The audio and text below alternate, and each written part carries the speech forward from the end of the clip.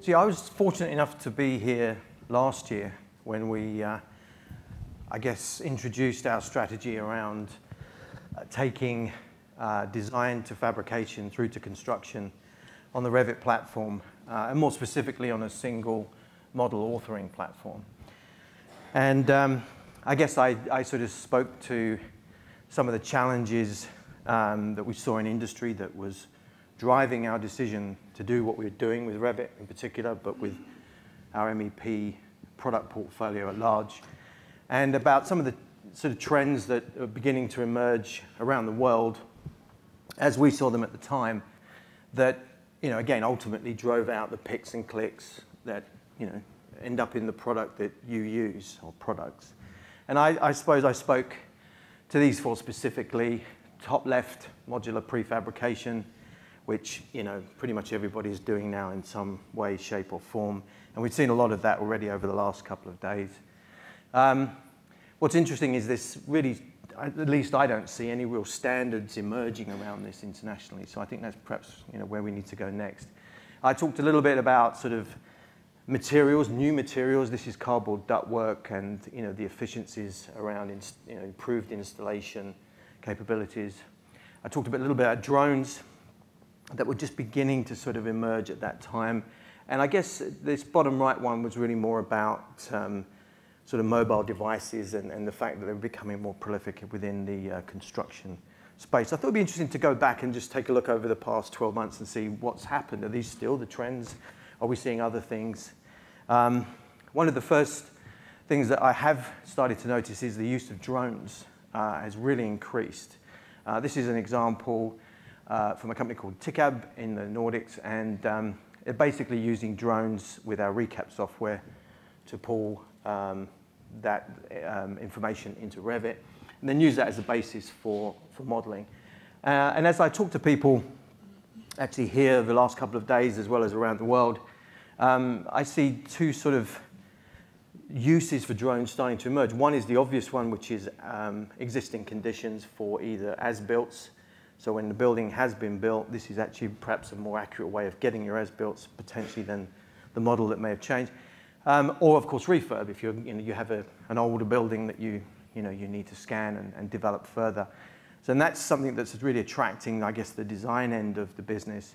When we look at detailing and contractors, they're starting to use it, particularly in North America, to track what's being installed on almost a daily basis. You know, we heard Tim earlier talking about sort of what they're doing around that space. And this is one solution that certainly some contractors have looked at, because they can send these out at the end of the day. They can record what's been installed, and they can very quickly update the status of elements. And so that's what we're beginning to start to see. It's certainly not everybody's doing it, but there's some evidence of that happening. And it's great to see the guys outside with their drones. Is anybody actually using drones here? Show of hands? No? Okay. So I think this is definitely still an emerging trend, and there's a lot of uses for it, and it's proving very efficient. So ultimately, once you've edited the imagery that you get here, you can just quickly pull that straight into Revit, which we'll see in just a moment here, and you can start to dimension it. You can annotate it, move it forward by modeling directly from what you get inside of Revit from the point cloud. And I'm sure you've all seen this or something similar to it in the past. Let's give it a couple of seconds to appear at least. And there we go. So, and you can snap to that and start modeling it forward. So that's quite an interesting use of our recap technology, and we're beginning to move that forward as well with other versions of that coming to market soon. Let me just kill this, if I can, in terms of the volume. Oh, here we go. Good.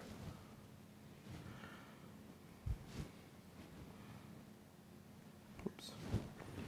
What did I do, Kevin? I don't know. What did you do? Let's just go back. Maybe. I need to kill the volume. It was off. There we go. Done? I think we need to kill that one in there. Just replay this. There we go. Let's go in here. There we go. So The other thing we're starting to see, apologies for that, is a lot more use of computational design, and Alain spoke wonderfully to that technology and how specifically I think the consultants, the design engineers are beginning to sort of embrace that.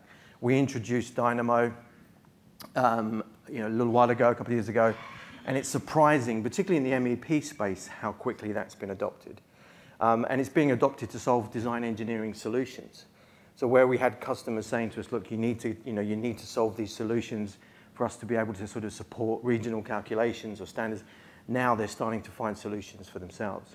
And that's spilling over into other areas. This is an example from a company called Building SP, where they're basically automatically routing conduit, electrical conduit.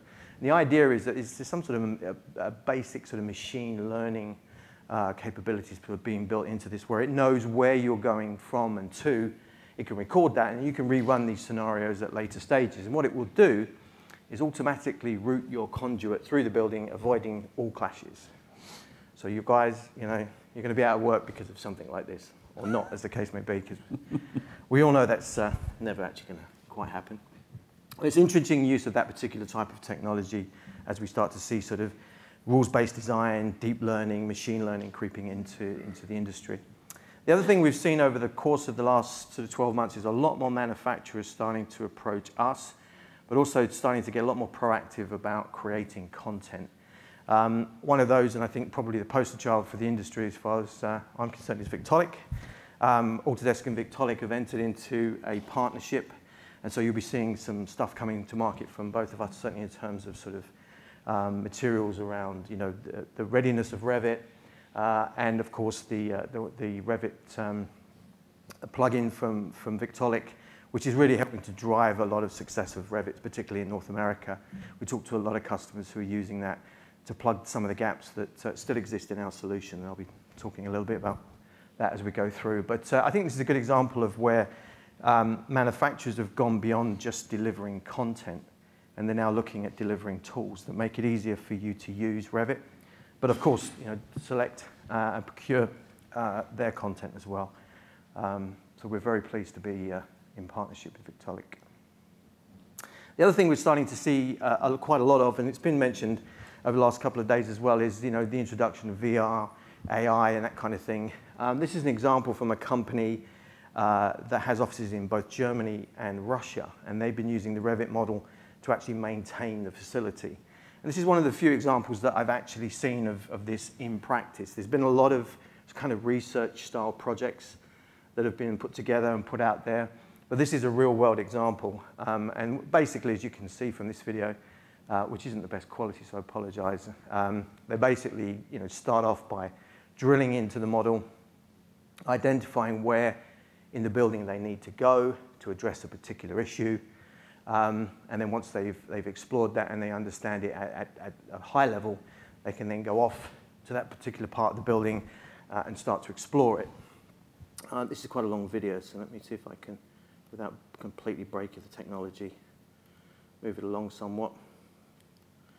Would appear not.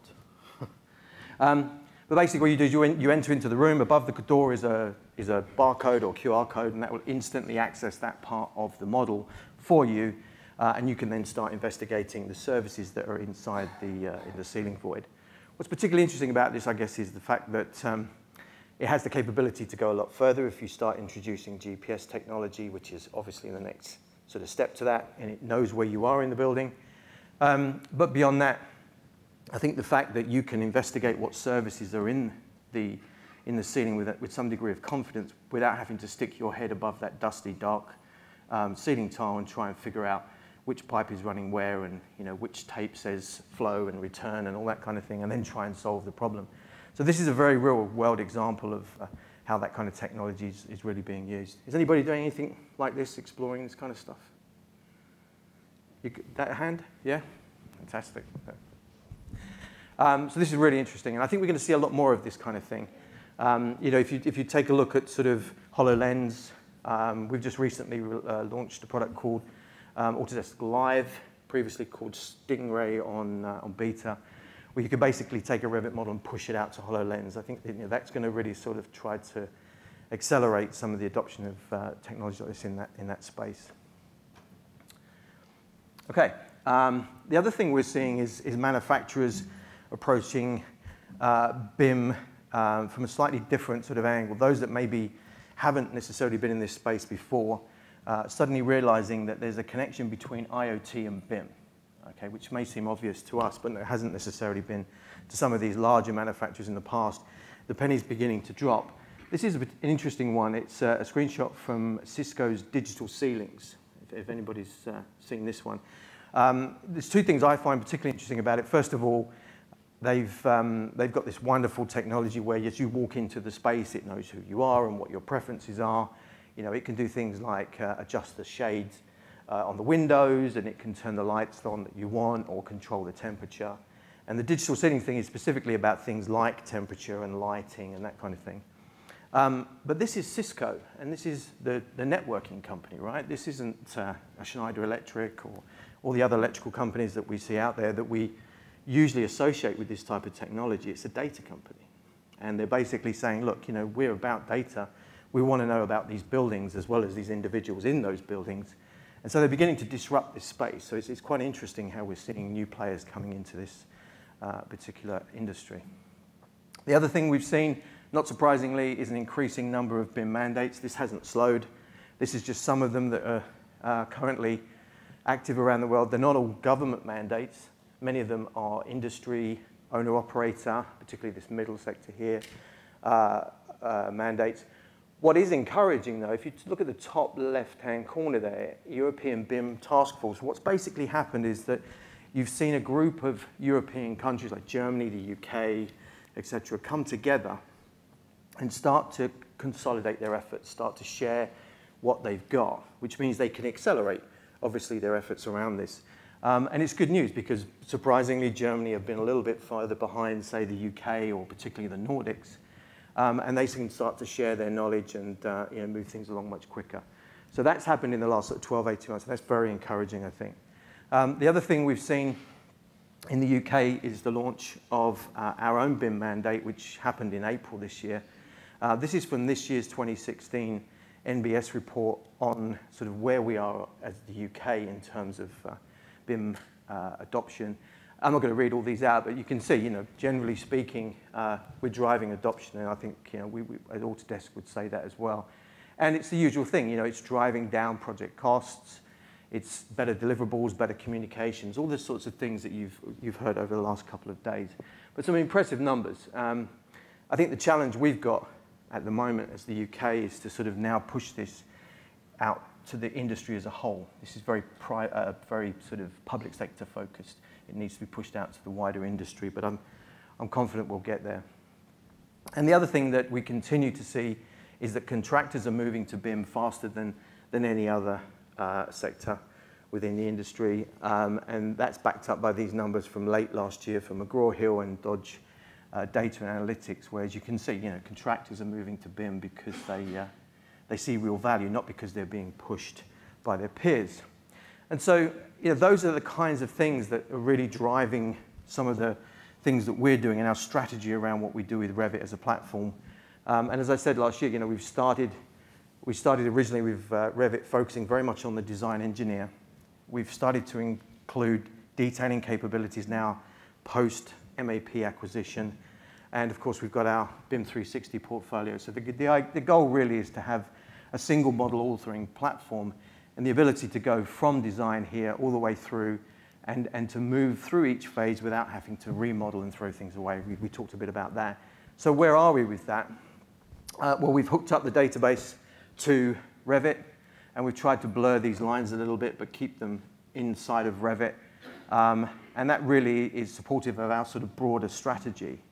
So, you know, if we look across the project lifecycle, you know, we start a concept design with our tools like Insight 360, very much focused at the architect, the building physics engineer, and the design engineer, and then into Revit and downstream through EST to CAM to the BIM 360 portfolio.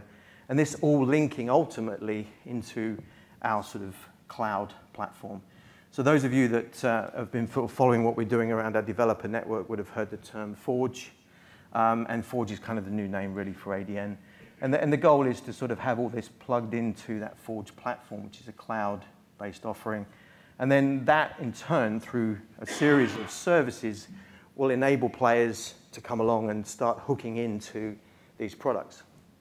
So, for example, for ERP, you could have an SAP who wouldn't typically have been engaged in this space, but you're working with, they can very easily come in and connect to our products and our platforms through the Forge framework. So we just provide services for those players. And so we can start to plug in a number of different things, such as design partner analysis apps and field construction layout apps and linking MIS partners. So that's really been the strategy in terms of building out the Revit platform. So with 2017, we introduced the ability to be able to take this generic engineering model using generic families, highlight the entire run, select the service that you want to convert it to, and then you can convert automatically, as you see here in green, to a particular service from the external database, which is the fabrication database. For those of you using Academy P, EST, and CAM, that database that you've invested in, you can reuse here. And so this became a lot more capable with the 2017 release. We did begin with 2016 with the part by part offering. And so what we've done is really just to extend that by enabling you to take the engineer's generic model and just convert that at the pick of a button. Of course, it's never quite that easy. It's never a one-to-one mapping. And so then you have to go through and basically start value engineering that model, right? So there are certain things that won't necessarily convert. There are other things that will. You're then highlighted to those areas that you need to go and pay particular attention to. The other thing we did was we introduced some more productivity tools. So this is root and fill. And this feature basically allows you to connect, as you can see here, from the end of one item to the other. And it will basically route the service for you. And then over on the right-hand side here, it's going to give you the capability to select which items you want included in that routing and which ones you don't.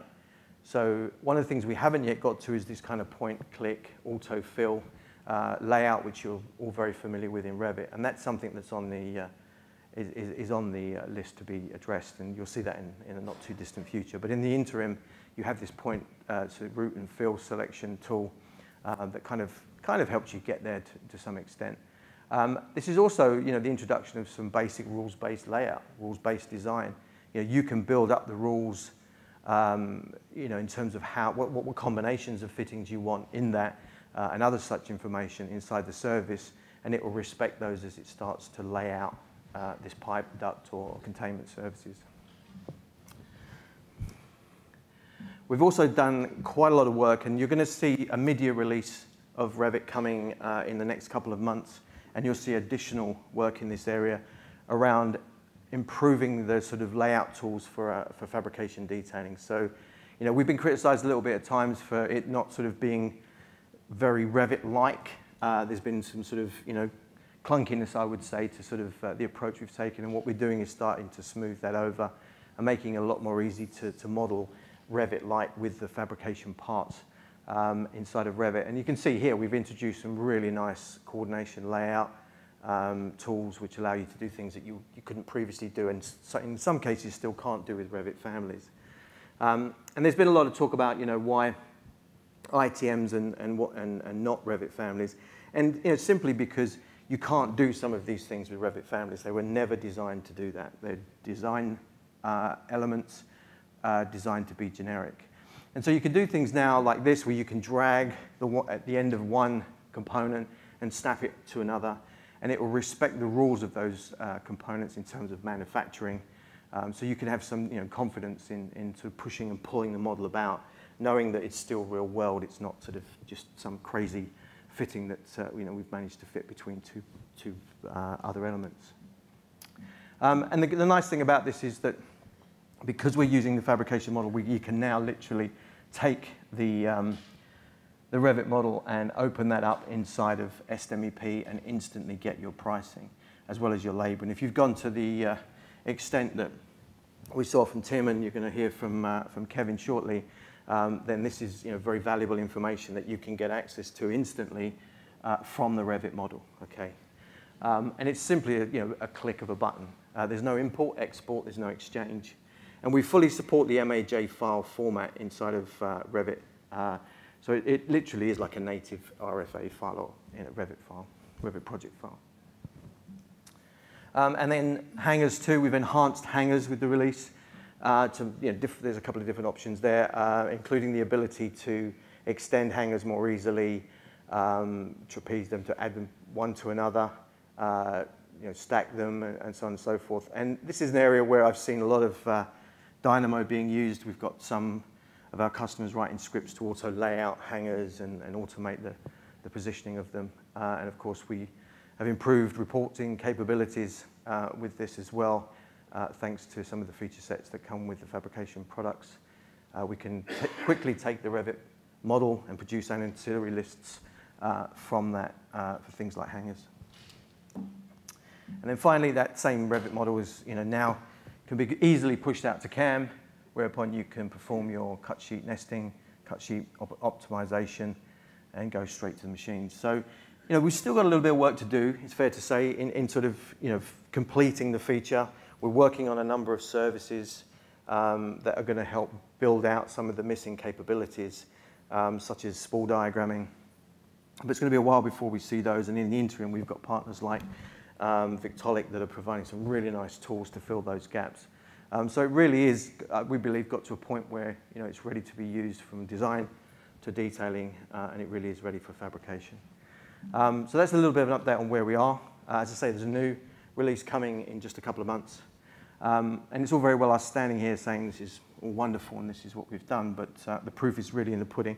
So with that being said, let me hand over to Kevin, who's going to talk to you a little bit about what Comfort Systems are doing with our MEP tools. See? It's all yours. Okay.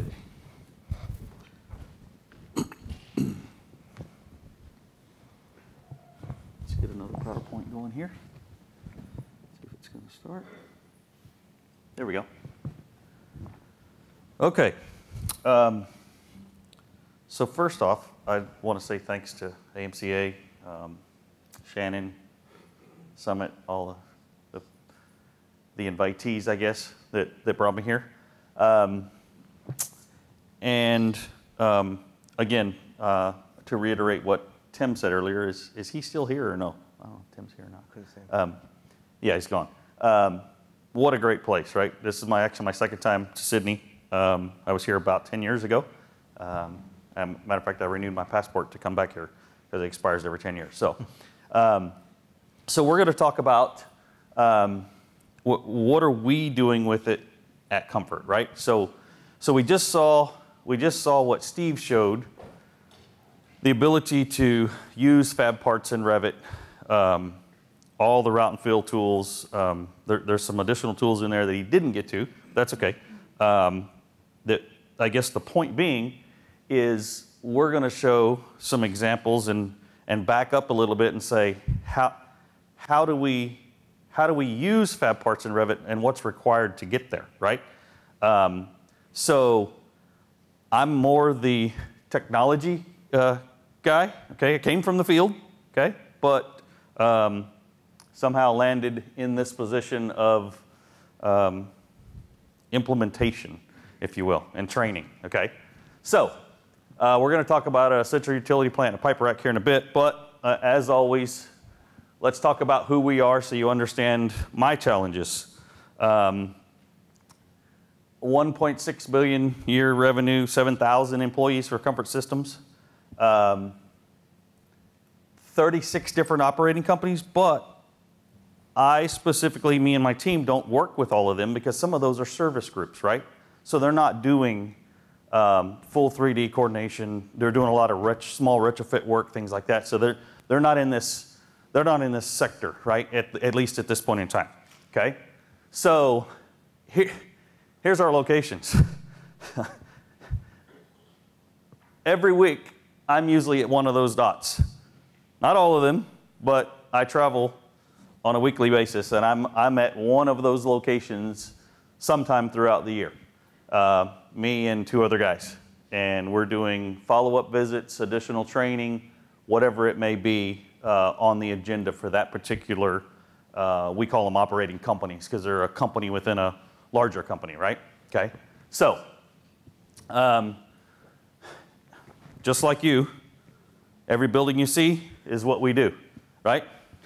Some way, some shape, some form, that building has to be built, it has to be maintained. We're in that sector, we're in that market, okay? So, who's the team? Here we are. Oh, didn't fix my slide. Oh, well. Poor guy. So I started here first, May of 2013. September, July.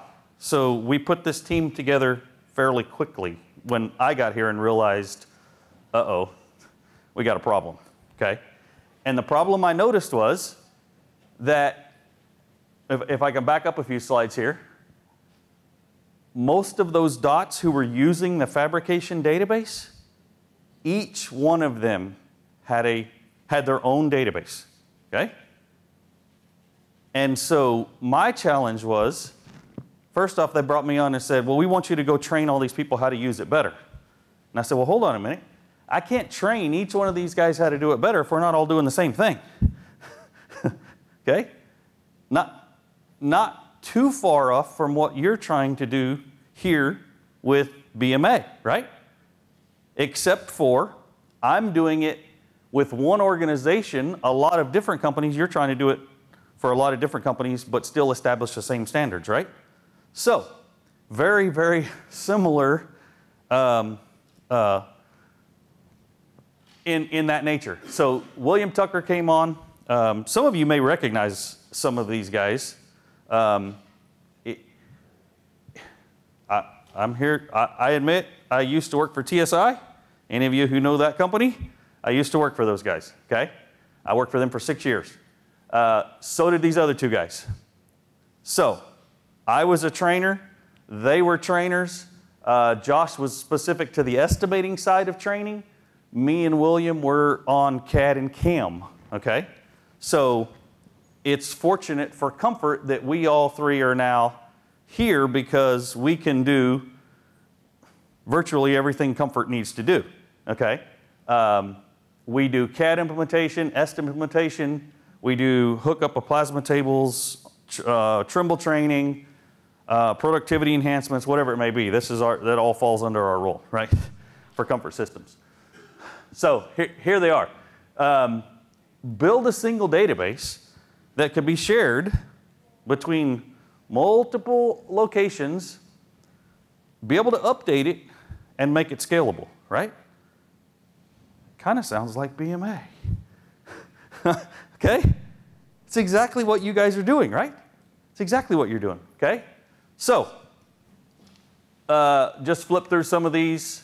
How many of the guys from A2K are here? Are they here? Yeah, there's one guy back there in the back, okay? That kind of matches your list, doesn't it? Almost identically, right? Okay? Now, here's where it gets interesting, because now we're going to drive multiple plasma tables with one database, right?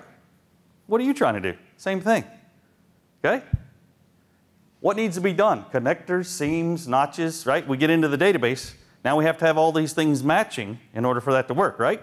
Some of you are shaking your head like, yeah, I know exactly what you're talking about, right? Okay?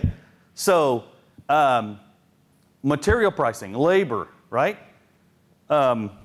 If we don't have all of that data in there, and the presentation that Tim showed this morning where he's able to run reports and be able to forecast and know percent completes on jobs, if that data is not there, we're not doing any good, right? Okay? So we're responsible for doing all of that, okay? This one right here, write Lisp and script routines. I'm not a programmer by trade. I'm a field guy. But I've learned how to write a little bit of Lisp. And Mr. Tucker, the guy in the middle there on the slide previous, he took on scripting.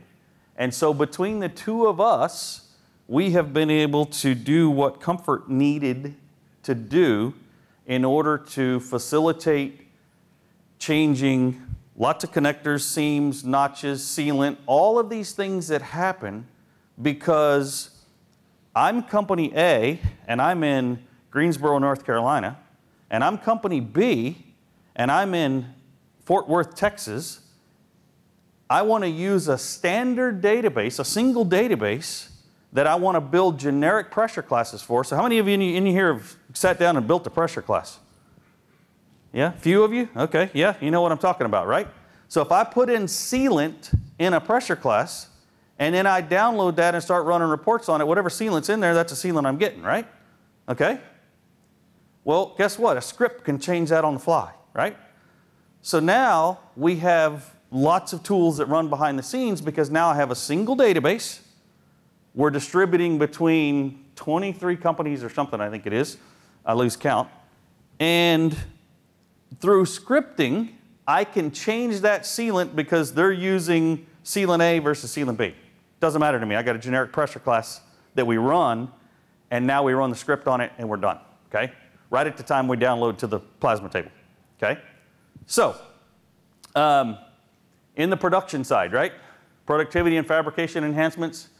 This was a big one. Somebody touched on this the other day about being able to utilize an employee from somebody else's company here in Australia because we were using BMA and we could share resources, right? We're doing the exact same thing, only internal to our company, and I can have somebody on the East Coast help somebody on the West Coast, and it doesn't matter to me. It's the same database, it's the same setup, design line works the same, not route and fill is a Revit thing. Multi-point fill, right? So all of that functionality all works the same. Prefabrication. When we started this process, we didn't really understand the additional benefits it was going to bring to the table, right? We kind of knew some of them, but when we talk about prefabrication, I can draw it in Washington, D.C. and have a company in Harrisonburg, Virginia build it for me. Why? A single database, right? BMA. Again, I can't stress enough the relationship here between what we have done and what you're in the process of doing and continuing to do and build, right? Trimble training, we mentioned that. Sheet metal, mechanical piping, plumbing shop setup, right? So one of the things that we have here at Comfort is a very diverse group of companies, okay? We have the super achiever, okay? The $200 to $300 million a year company that is just on top of it, that's doing very well. And I still have the companies who come to me saying, well, we're reading this contract and it says something about BIM. Can you help me understand what that is? Okay? Well, first off, don't sign the contract, because if you don't know what it is, you certainly probably can't fulfill the contract, right? Let's talk about it and let's see what it is. So then we engage and figure out what's going on there, okay? So we have a very diverse portfolio of companies within Comfort, okay? So let's talk about where we're at. As far as parts and pieces, right?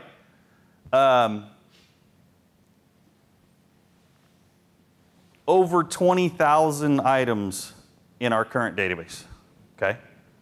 And because we're in such a diverse market, it takes a lot of content to make that happen, okay?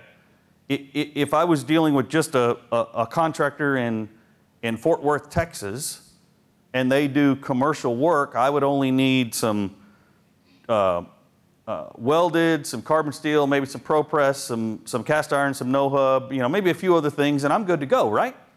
But remember the diversity. Well,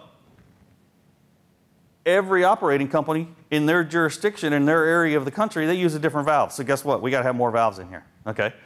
So it just keeps growing and growing, okay? I don't see this, it's slowed down for us, but I don't see it ever stopping, okay? We don't build our own content, okay? There's no way we could do what we do, the three of us, and sit around and build content, okay? That's a choice we made. We chose to go with building data, okay? Some of you probably have heard of that, know what that is, okay? So when we need content, we go to a website and we download it, okay? Included in that is material pricing and labor, right? And the MapProd. Who in here is working with MapProd, any at all? Anybody worked with that? Anybody even know what MapProd is? Okay, yeah, one guy here does, okay? So, when I talk about 257,000 line items of MapProd, okay? If I was to take my database and dump it to Excel, that is how many line items of different material we have in our database. Small. No, not really. Okay? It's a huge undertaking, right? And the guy that was on the far right over here earlier, Josh, that's his forte, okay? So that 257,000 line items includes, let's take a weld bin elbow, okay? And it's available from 2 to 20 inch. I know it's more than that, but whatever the size ranges is, right? Each one of those is a line item in MapProd. So that 20,000 items turns into 257,000 lines of data that has to be maintained and updated for pricing and labor specifically, okay? There's no way, again, I'm not going to sit around and build that. We got better things to do, okay? So, let's go to here. There we go. Okay, so we have this national database, right, for us, nationwide, and the different software packages that it takes to run that. And I think what's important here is all the things that we just saw for fabrication parts in Revit. In order for that to work, you have to have a fabrication database set up, right? It doesn't work without it.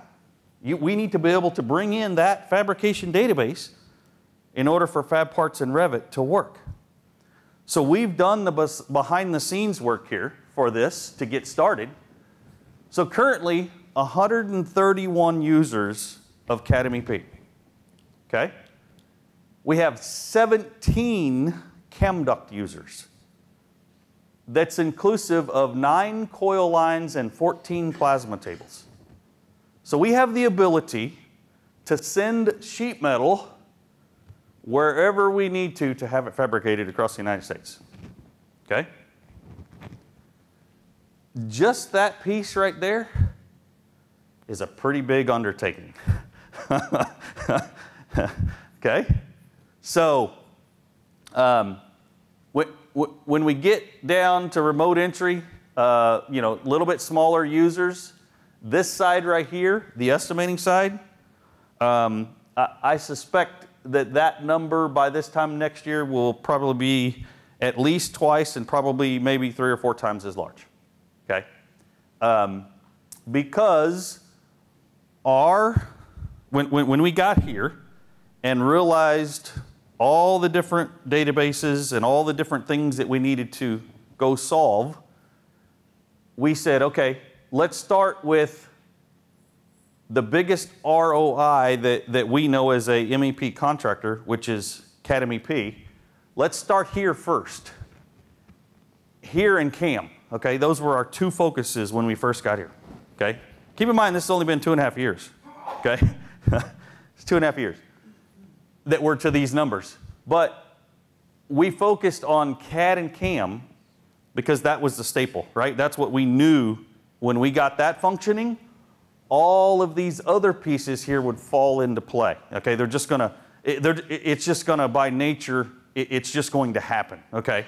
And we're seeing that now because of the work we did to build the database and to get the CAD and the CAM going and up on board and running, okay? So it wasn't without struggles, right? Was not without struggles.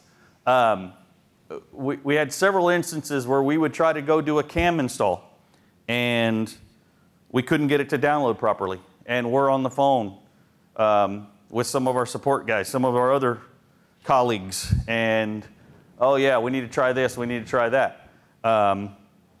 William has taken that leg on himself, and he's taken that role and really ran with it, and it's incredible what he's done with that. But let's go to where we're at, okay? So inside of that database, okay? So if you've ever sat down and built a fabrication database, you know that just building the database alone can be quite time consuming, okay? Now, we have to decide how we're going to distribute it, how we're going to maintain it, okay? Those were our next two challenges, so I'll kind of divert off of this just a little bit. Building it for us wasn't the problem because we knew how to do that. What we didn't know was how are we going to distribute it and make it scalable and updatable for 23 companies and still have everybody have admin rights, okay? They had to be able to log in and make their changes and do things, okay? And at the same time, we didn't want them messing with the original setup, right? So profiles came into play, okay? So if you ever tried profiles, when profiles first came out with fabrication software, they didn't work very well, okay? Nowadays, we could not live without them, okay? We use profiles exclusively to make this function, okay? And so the second dilemma was how do we distribute it, okay? We've got companies, you saw the red dots, right? All over the United States. How do we distribute this national database, keep everybody up to speed on all the latest changes that we're doing, and every time they build a profile, they get the most updated information, okay? That's how that works. So we tested lots of different things. You know what we ended up with? Dropbox, okay? Believe it or not.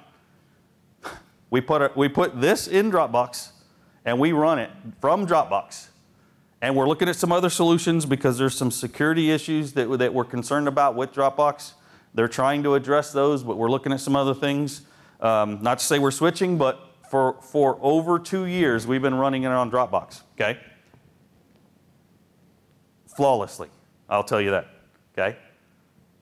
We had a, what do they call them, the robo-viruses or one of the ransom viruses. There we go. We had a ransom virus hit, okay? One guy's machine in Harrisonburg, Virginia, it got into his Dropbox. We were able to call Dropbox, restore that event that had occurred over the weekend, and we had the company back up and running in less than 4 hours. The same type of scenario happened at another company. It took them almost a week to get their drafting department back up to speed because they had everything on their server in their office, okay? Just a little side note of what happened to us and where we're at, okay? So we solved the problem of distribution, and we solved the problem of getting access to the database and maintaining the database, okay? Now we had to build services. So we got 122 sheet metal services in our database, okay? In our global database, I'll say, okay? I've got 214 mechanical piping and plumbing services, okay? So these are services that when that operating company starts, they get to pick from, okay? So let's say on a particular project, they only need chill water and heating water on that project. So when they create that profile, they go right through, they pick out of that, they pick that chill water needs to be welded by ProPress copper, and it needs to be chill water and heating water. So they pick those 4 services, create their profile. When they fire it up, all they see is 4 services. They're done, okay? Phenomenal, okay? So they have the ability, though, to go back and update. It's not real easy, but they can go back and update, make some more services, do whatever they need to do. 240 sheet metal specifications, okay, to serve 23 companies. I can tell you, we sat down and did some math on this. If we had to build a specification or a pressure class for each region of the country, for each type of sealant, for each type of damper, and on and on and on, all the things that go into a pressure class, we were in the hundreds of thousands of pressure classes, okay? It wasn't feasible. We couldn't do it. So what did we do? We came up with a way for scripting, I alluded to earlier, to change those out on the fly when I sent that MAJ to this table, or that table. Okay? And so now I limit the number of specifications that I need to build into my global database that I can share amongst 23 companies to only 240. And that grows a little bit only because we get some new material, right? I can't do anything about a new material. When I get a new material, I have to build a new spec. Okay? There's really no other way around it. Okay? Look at that, 10 sheet metal templates. That's all I need. Okay?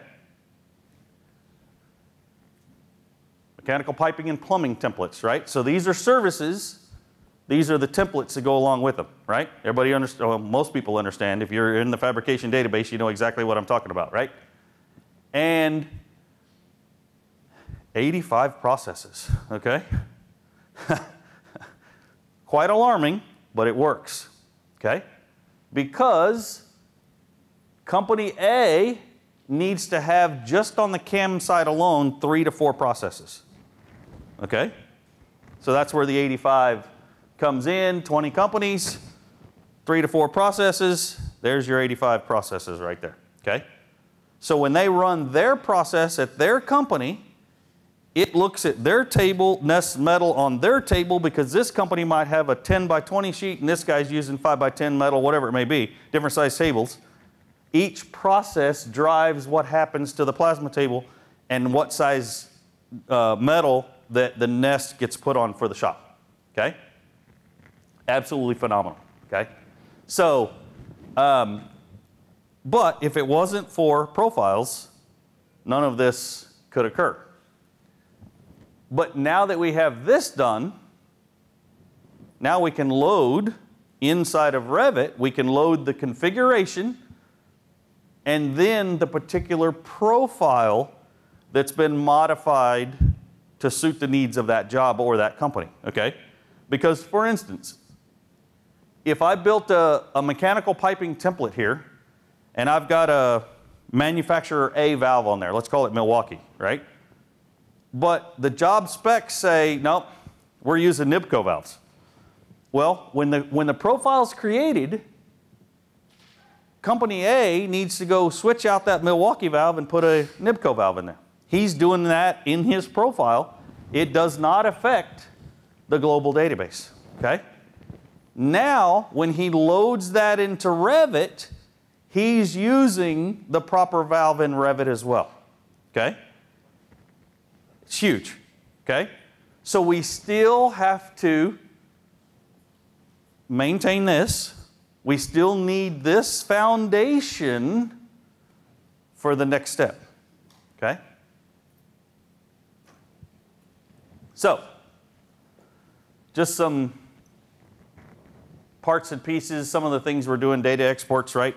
So we need to get this data out to Excel. This is just a sample of one of our exports that we're doing here.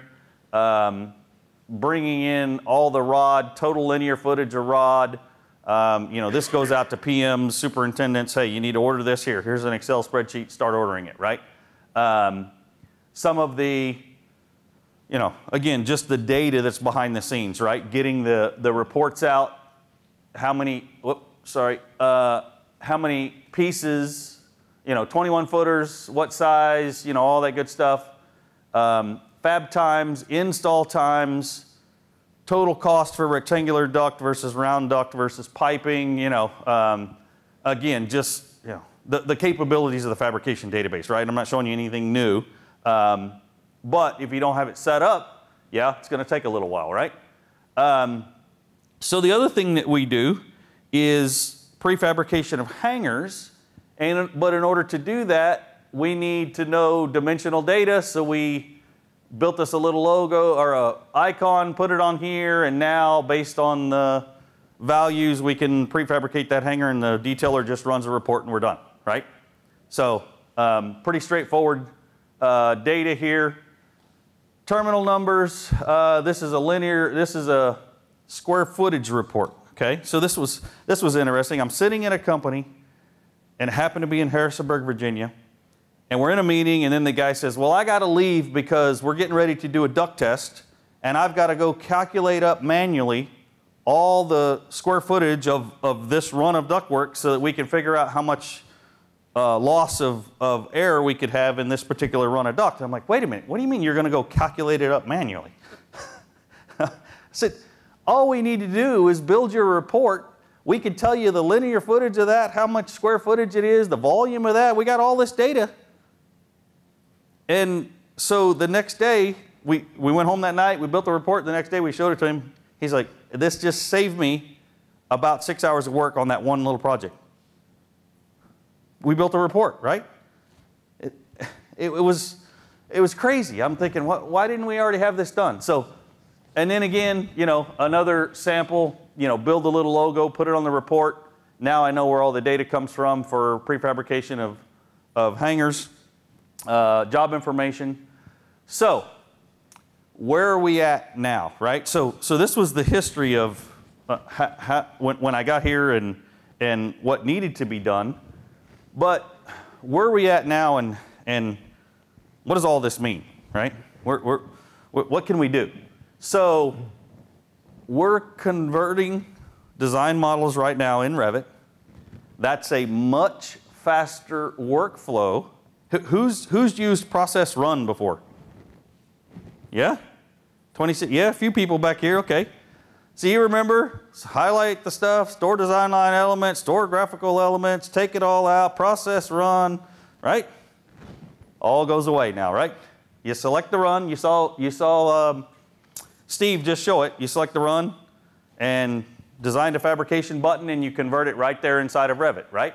So we're not there yet, but intentions are fully coordinate, create assemblies in Revit. We still don't have all of the parameters and all of the data to run the reports just like I was showing you a while ago. I don't have all that in Revit yet, okay? So there's going to be a line we have to draw in the sand at some point to say, okay, I'm done with coordination, I'm done with spooling, now I'm ready to go to fabrication, okay? So we don't know what that line is yet. We're still working on that right now, okay? And that's what this is, reports, bill of materials, linear nest reports, all of that right now is still a function of CAD MEP, okay? I'm okay with that because we know what the roadblock is, right? I'm not going into the unknown. I know exactly what I need to do here, and I know exactly what I can get done in Revit. And I just have to be able to find that break and say, okay, here we go, create the MAJ file, let's take it to fabrication and let's run the reports and do the things we need to do, okay? So, design to fabrication, we've got currently 2 projects going that are doing that internally, okay? I'll be the first to say, I've been a CAD guy all my life, okay? Learning Revit. I'm quite impressed so far, okay? We have already gone out and we've done some work on our own to do some work with assemblies in Revit. We've got a Rev 1 of that. We're working on revision 2. And once we finish that little tool right there, I do believe that I'm going to be able to create spools faster in Revit than I can in fabrication. Hands down. Okay? So, that was one of our hurdles. Okay? The other hurdle, and I'm new to Revit, and for those of you who have been using Revit and understand Revit, when you create views, now you got to put those, you got to add sheets, you got to take those views, put them on sheets, and you got to apply view templates to those sheets, and then you got to go in and edit all the data for the sheets, and call it the name and this and that and the other, right? Anybody in here use Dynamo yet? Nobody? Yeah, couple? Okay. So I'm learning Dynamo as well currently, okay? And I've figured out a way to take that process that I just described and automate it with Dynamo. Okay? And it has the ability to go read Excel. So now I can define all of my sheet names in Excel, mechanical piping, level 1, A, B, C, D, E, whatever, however I'm going to name all of my sheets. And I can have Dynamo read that, go to Revit, and create them all for me. And then, oh, by the way, I want to put those views on those sheets as well. I can't do that in AutoCAD, right? No way. Not going to happen, right? So there's a lot to be said so far in the short term that I've been in the Revit environment for what it can do for us as an MEP contractor, okay? And again, I'm here to tell you I'm green at it, okay? I am just learning, okay?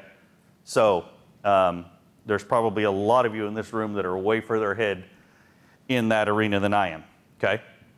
So, is it working? There we go. So, just as examples, some of the things, obviously, that we're doing with our different companies, prefabrication of hangars, putting them on racks. One of the things that we've started doing here that's not on this piece is each hanger now gets a label on it, and it has a QR code associated with it.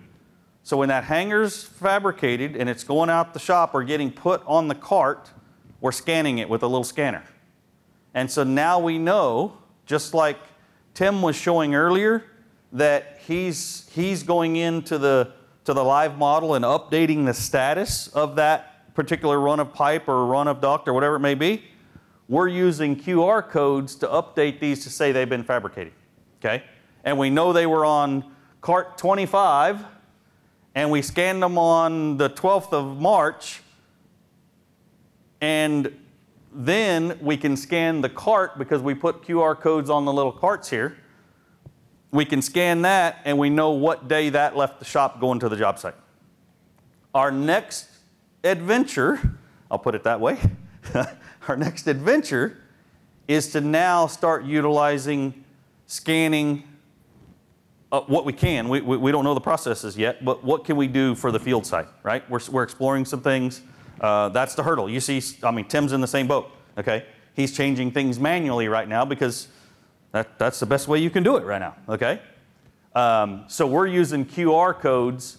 We're doing that on all our cast iron, copper, all of those parts and pieces.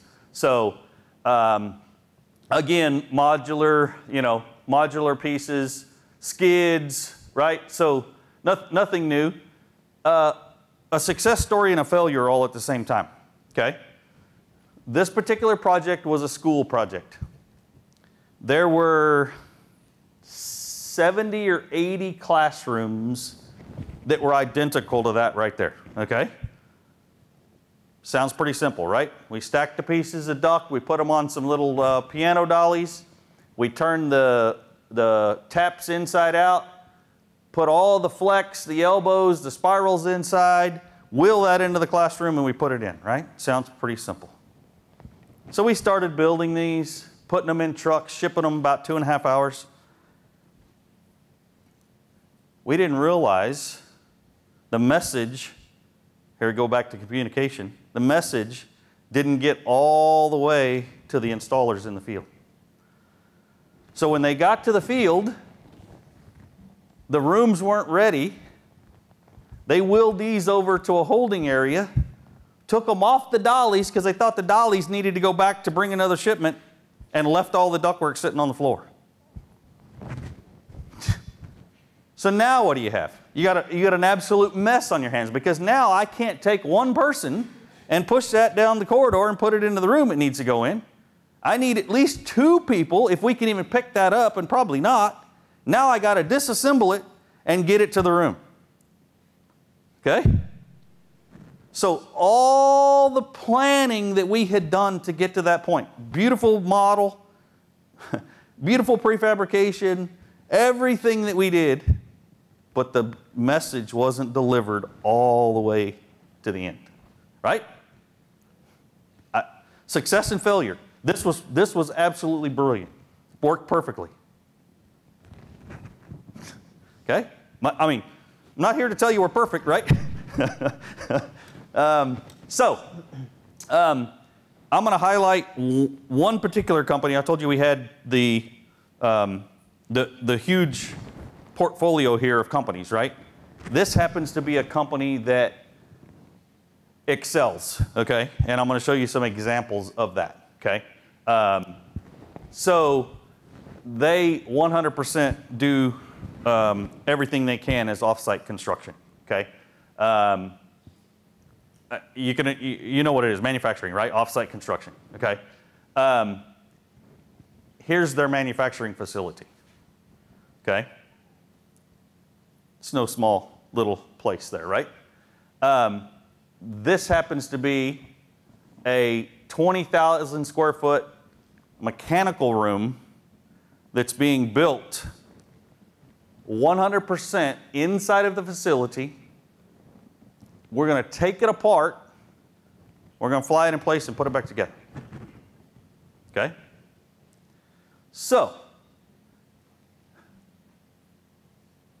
in 2016, they're doing all the design in Revit, and they're drawing all of the ductwork and piping in CAD MEP. Okay? Then in 2016, we could bring in an MAJ into Revit. So they were able to, through that process, build these central plants and do these things with a disconnected workflow, so to speak, right? We're doing all the piping and the ductwork over here. We have to bring that into Revit. They're trying to do all their coordination in Revit. So they have structural engineers on staff that design all of the modules and check for everything there. So we were working in two different platforms at that point in time, bringing them together and then going to production and building these pieces, right? The two new projects that have just started, they're now doing everything they can with fabrication parts in Revit, okay? They're trying to avoid, at this point in time, avoiding CAD MEP and staying in Revit as much as possible, okay? So I opened up with a pipe rack. Well, it's no small pipe rack. 9.2 miles of pipe on this pipe rack, okay? 29 different piping systems. Revit, CAD MEP, and Navisworks, okay? This pipe rack was right at a mile long, okay? So, logistically, how do you build that, okay? Tim alluded to earlier that he had to get the design to change to facilitate his modules that he was going to build with his brewery, right? Anybody in here for that and saw that? And he had the highlighted little areas, okay? And so that's exactly what this turns out to be, okay? So obviously this is Revit, and this is another project where all the piping was done in CAD MEP, and all of the structural detailing design was done in Revit with, I believe, is it ISAT or I'm not a structural guy, so there was another program they used to do all the structural analysis before they brought it into Revit, okay? So I didn't think that was relevant here because we're really MEP guys. So this is just one piece of that rack, okay? So if you look right there, you can see where there's kind of double vertical, they're like 2x6 tube steel. From that point to that point was a module, and that module was built. So then you can see there's one from there to there, there would be one from there to there, one from there to there. So those are all separate modules that were prefabricated in the manufacturing facility, shipped out, and installed. Okay? Here was another problem. We did all of this coordination down to the 1/8 or 1/16 of an inch, all of this good stuff. But the guy putting in the footings wasn't on board. Once again, lack of communication, right? It wasn't a showstopper. It hurt, yeah. We had to change some things and make some adjustments, but when you don't have everybody on board, it's crucial, right? So just showing the dimensional parts and pieces. I believe that all of these were created as individual families, all of the risers, and they were able to be scheduled based on the location of it was, or the location of where it was at down the rack. So now we can prefabricate that and based on a schedule, okay? So, and there's a sample of that, all the dimensional data, all the steel that needed to be going in that. Here's a picture of it in Navisworks. Again, a mile-long pipe rack, right? So, little bit of work there. So here it is in the manufacturing facility, okay? All of this, again, steel was built, taken out, hot dip galvanized, brought back to the facility, put together, all of the piping, U-bolts, everything bolted down, ready to go, and then it goes out in lowboy trailers, right? 18-wheelers, and we start shipping, okay? So I believe there were 29 or 30 of those. No, there's more than that. Yeah. So here's another one. Another example of what they've done to take advantage of off-site construction. So you can see here, 5,200-ton chiller plant, right? It's no small chiller plant, okay? All of the data, 17 air handler units, project completed in a 9-month schedule, okay? So here's a sample of that. Again, it's very evident when you look at this, you can see the split for the modules, okay? So all of those modules, again, fully assembled inside the manufacturing plant, fully tested, electrical, water tested, everything done. It's interesting, they put electrical boxes at each module split and put quick connect couplers so that they can split the module, take it apart. When you get to the job site, it's plug and play, right? So again, the Revit workflow, this again, done with CAD-MEP, brought into Revit, okay? In 2016, okay? So, a couple of elevation views there. And there's a finished product, okay? Quite impressive, you know. Aluminum flooring, I mean, this is quite, quite the build, okay? So, here they are, split, sitting in the shop, ready to be sent to the job site, okay? So here was a data center.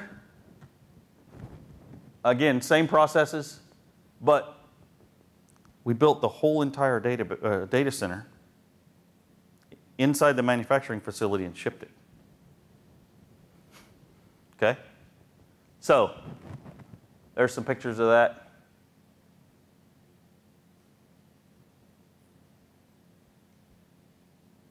There it is, completed. So it's got skin on it, it all comes with it, it's all there, ready to go. 2-inch insulation around the outside, doors, access panels, the whole 9 yards, right? So it's all completed and done. I do believe, I got one more. Oh, here was another one, yeah. Duke University, they had a 60 to 90 day window of construction 2 weekend shutdowns is what we took that to. Okay? Again, same processes, right? Modular construction, all of the planning done up front. We had to sit down with them, understand what they needed, the scope of the project. Here's all the data. I'm not going to sit here and read it all to you, but the biggest one, the job required 2 12-hour shifts comprised of 32 men per shift. And the owner thought it was going to be a 60 to 90-day construction process. Okay? And we did it in 2 weekends. A lot of guys there, don't get me wrong, but 2 weekends. Okay? So there's that unit sitting there completed. That's the unit sitting on top of the roof. Okay? There it was in manufacturing. Flying it up. That's all I have. Okay? Any questions? I went through a lot of stuff there. Yep.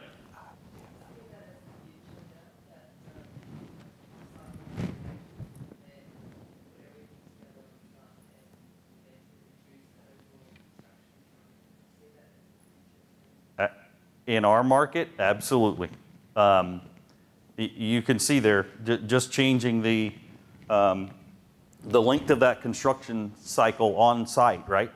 Not to mention the liability issues that we reduce and safety, right? The list can go on and on of all the things that you reduce by doing it in a manufacturing type environment, closed building, easily monitored, right? Versus 100 men, women, whatever, out on a job site trying to do the exact same thing.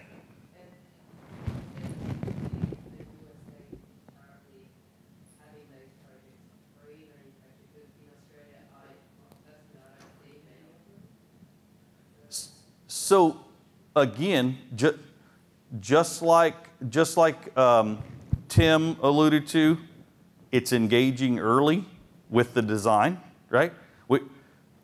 If Duke, in that particular instance where we put that air handler in on top of the roof, and we did it in 2 weekends, if Duke hadn't been approached, basically, and said, look, we can take your 90-day construction schedule and do it in 2 weekends, that probably would have never happened, right? Somebody else would have done that, and they would have done it in a traditional construction process, and that's just how it would have been done, right? Yeah. So now it becomes marketing, right? Now you have to bring the thought, you have to bring the idea, and prove the process, and get the buy-in from the owner at the end of the day. Okay, and that's what, again, that exemplary company, right? EAS, that's what they specialize in, and they do it very, very well. And that really shows, like, moving towards the BIM space, the 3D modeling. It's even more important now that this process actually help us to get to the next stage, which is off-site fabrication. Absolutely. So it just so happens that off-site fabrication facility is in Greensboro, North Carolina, where the company resides. It doesn't have to be there, right? Yeah. It can be anywhere. If I can get that module on a boat, a train, anything I could put it on, I could build it and ship it, right? Yeah. Mm-hmm. And we know it's going to work when we get there. Mm-hmm. Because we've already installed it, we've already pre-assembled it, we've built it, we've tested it, we know it worked, and now all we have at the exterior is connection points, okay? Mm-hmm. An interesting side note, the building owners are liking this because contractually in the United States, it doesn't apply to the square footage of the building. It's considered a piece of equipment. And they pay taxes on it differently because it's a self-sufficient, self-supporting module, if you will, okay?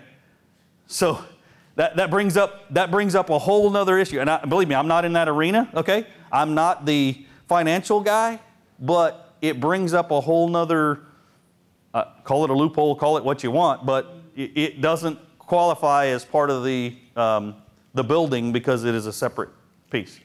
It is a very exciting phase, actually, the way that yes. things can be constructed that way.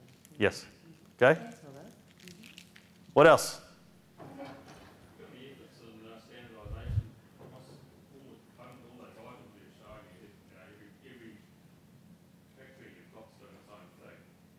Say that again?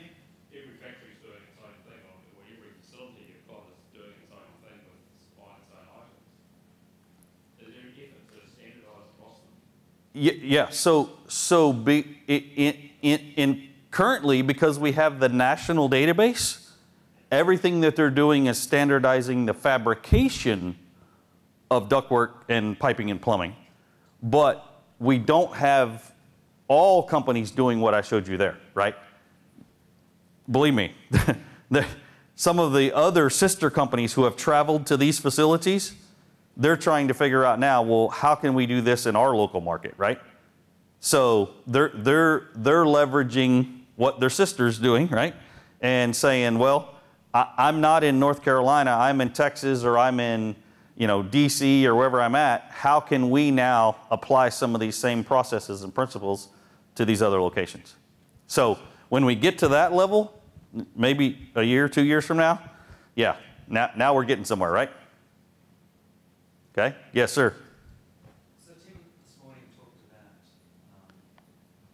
closing the loop in terms of their estimating database and their data hours and material costs and actually feeding back into that real data. Mm-hmm. Are you setting that up in your system? We absolutely are. So we have all of that data there.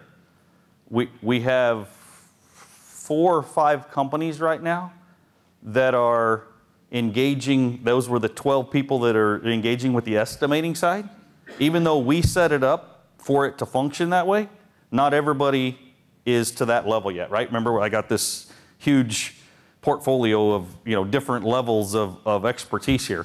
The top 3, 4, 5 companies, they're now diving into the estimating side and trying to make that full circle loop to do labor tracking, material tracking, pricing, all of those things.